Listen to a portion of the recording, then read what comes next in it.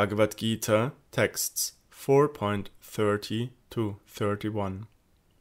All these persons know well the purpose of sacrifice and are purified from evil through its performance.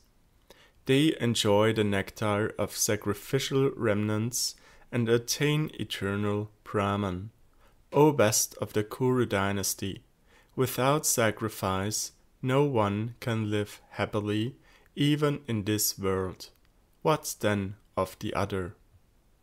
Sacrifice yields results in this world in the form of knowledge, mystic power, and material opulence. After leaving this world, such sacrificers attain Brahman, Paramatma.